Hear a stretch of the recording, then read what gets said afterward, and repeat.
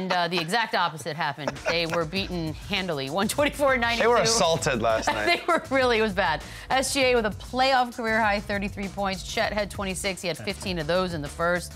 Valanciunas with 19, 7 rebounds. No Pelicans player had 20 points. So, look, they squeaked one out in the first game. Awesome. They are young. That's to be expected.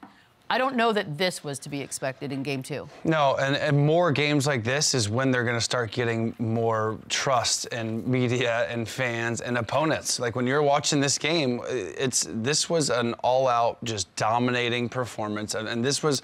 They weren't nervous. The first game, I remember my first playoff game, it was actually in Oklahoma City. I was nervous as shit. How could you not be? It was a different game. The atmosphere is different. The physicality is different. You could tell these 3 guys in particular, they settled in. They were comfortable. Chet got off to an unbelievable start.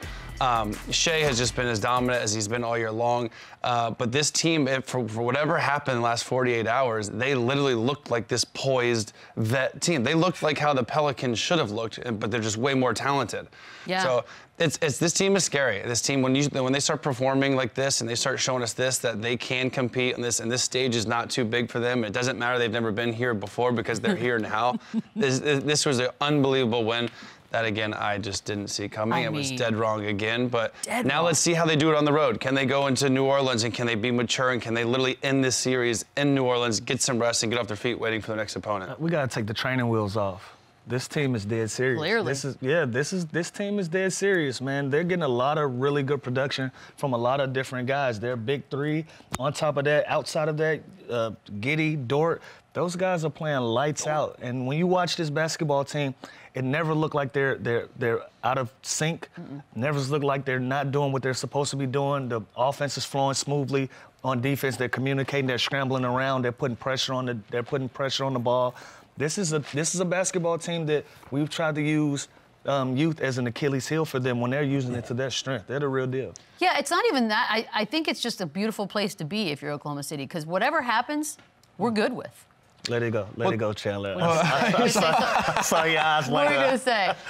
You said beautiful place to be. And I thought, Not literally. My thing is, Spiritually. I lost my train of thought. I had a good point to say.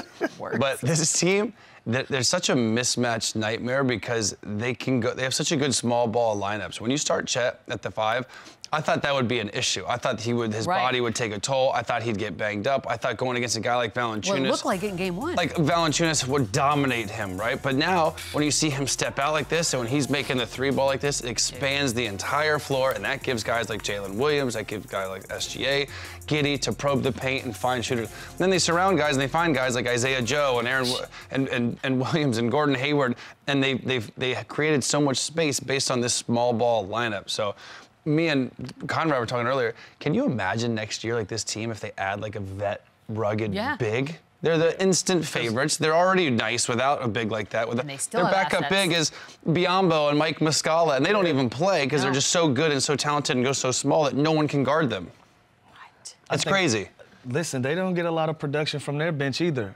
You know, so when we talk about bench play, if your starters are good enough, it really doesn't matter. These and they're guys, young. But they have guys like Casey Wallace that are in at the end of the game playing defense. They have guys like Isaiah Joe, Wiggins, Kendrick Williams. They have so many guys that they do play, and they do have this deep bench, but they are very reliant on 13 guys last night. It's ridiculous. 13. I'm telling you, it's like an AAU team. Unfair. They just sub in, and they don't miss a beat.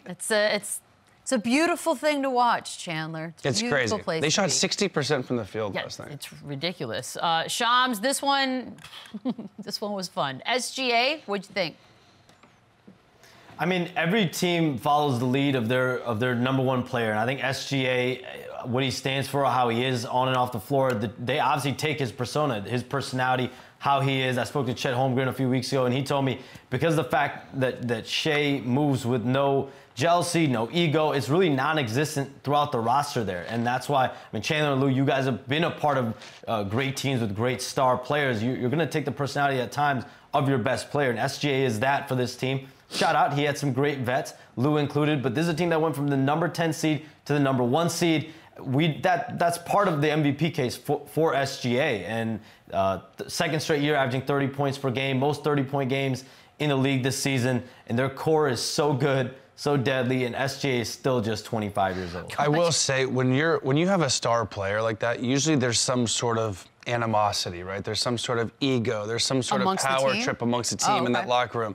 It doesn't feel, and I don't know SGA at all. You know, that's your guy. He's just one of the guys. He just happens to be their best player by far, and he dominates the game. But it just seems like he is their leader, but he's also one of them. He doesn't expect more. He doesn't want to get treated differently. I guarantee you he's just practicing just as much as them. He's not late to film. I guarantee you he is that type of best player on the team. And most guys aren't. Well, you see the commercials, right? Like, you see post-game, they all just sort of jumble around like kids. The commercial for the playoffs where each team has one representative, OKC's the 3. Right. So it's very much a different they're vibe. doing interviews together after the game. They're barking, they're hooting and hollering together. I guarantee you they're hanging off the court. And that is unbelievable. And also, we always talk, they have so many draft picks and so many assets. Like, they are by far in the best shape, and then there's everyone else down here because what they've done, and it's incredible. But yeah, having him as your leader, as just a humble, genuine dude, really is nuts. You know what? I love the fact that he's SGA now. Because when we were teammates, he didn't have a nickname. The nickname wasn't. He was just That's SHAI. how you know you're the guy. He was just SHAI, and anything and everything that was asked of SHAI, he did it with a smile on his face. And he had a great attitude about it. And he was always willing to work. He was always willing to learn and listen. And it's paying off for him. And now that he's in a leadership position, it's easy for that to translate over to him being the lead guy on a team because he's always been a great follower. Anytime you're a great follower and you're put in a position to lead, you know what it takes for guys to follow your lead, and he's been able to accomplish that. He's also just so mature. He hits a big shot. He's telling his kids, telling his teammates to relax. Exactly. He's telling him to relax. In interviews, he's just so humble and graceful the way he carries himself. It really is crazy what he's done and how he carries himself on the court.